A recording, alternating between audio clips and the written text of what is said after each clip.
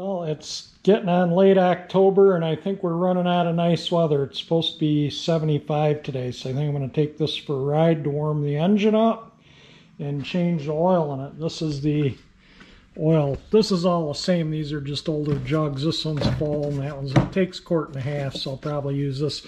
I bought oil, and then I found out my brother had got some oil because he changed oil in it early in the spring. And so this is the leftover oil that I'm going to use in it. It's for wet. It says right on it for somewhere for wet clutch right there. And this is too. I think it says it over here somewhere. But anyway, we're going to change the oil in this. And a few of you wanted to see a video on it. It's really no big deal. I greased the fittings. It's got 2 grease fittings. Greased them about a month ago. But yeah, I've put probably close to 500 miles on it this summer. I've ridden it more this year than I have in years. It's been fun to have it around here to ride it. So I'm going to, like I say, I'm going to get the oil changed, and then the next month or so, I'm going to run it, take it, throw it in the back of the pickup and take it back out to my brother's for the winter.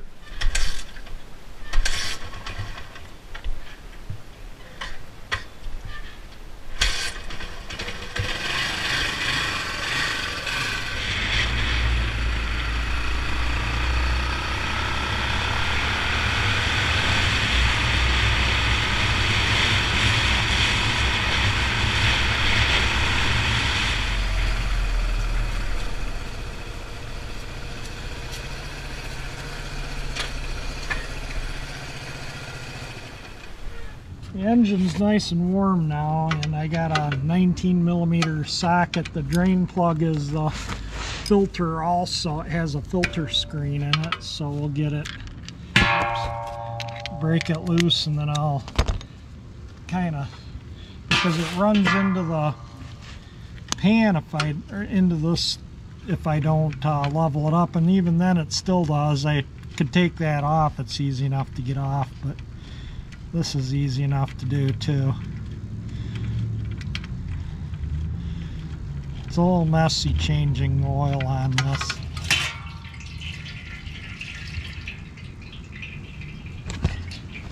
That's why cardboard's kind of a must when I do it.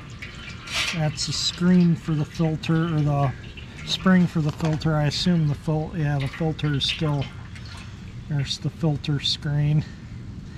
So I'll let that drain, clean the filter screen, put it back in, refill it with oil. I took this in and sprayed it out with brake clean and blew it out with compressed air. Same with this. This will collect sediment in the bottom if needed. So it's the drain plug filter combo. There is a centrifugal filter in the engine behind this cover. I cleaned that when I took it apart to change the clutch. It wasn't really that bad, the centrifugal filter, but yeah, this drain plug is kind of a pain in the rear. To poor design with the filter right there, and with it, because starting the drain plug can be difficult with that spring wanting to push it one way and myself wanting to push it another way. So I just got to kind of horse with it a little bit here. I don't know if I can shove this up in there to where it belongs. Usually it just falls out, and I don't want it to fall in my pan of dirty oil, so I'm just gonna put it in, try and get it in like this and get that thing started. There it goes.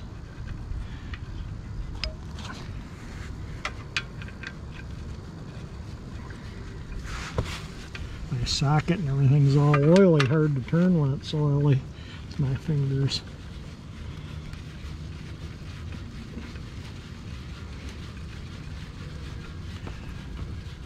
Hopefully my head wasn't too much in the video there. I just noticed that it's right close to my camera's right close to my head there.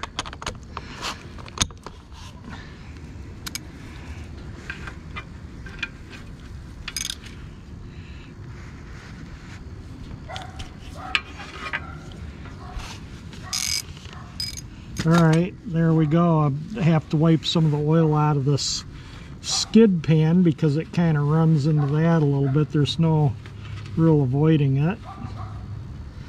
You know, it's 2 bolts here, and I could loosen up that one and take these 2 out and the skid pan's off, so it's easy to take off if I need to, but it's just as easy to just shove a paper towel up in there and kind of soak up that oil that spilled in it, and then I'll just leave it over some cardboard for a day or two and it'll finish dripping out.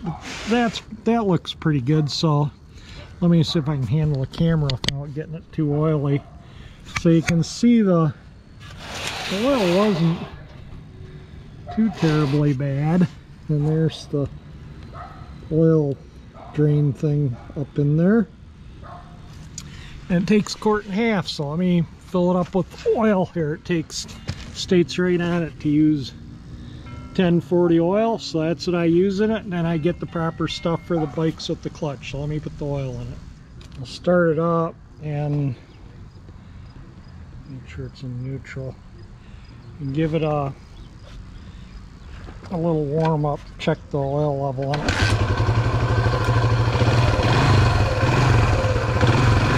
Give it a little gas to get the oil all circulated in the centrifugal filter.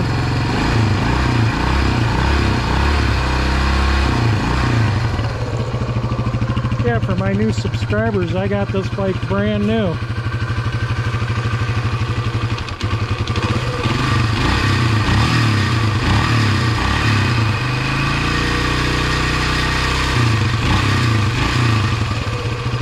Alright, that should be run long enough. Turn it off and check the oil level. So this bike, you check the level with the stick not screwed in. You just set it in the hole like so. Pull it out and it's right on the full mark. That's 1.5 quart of oil in the crankcase. So we're ready to go for another little ride with it with some clean oil on it.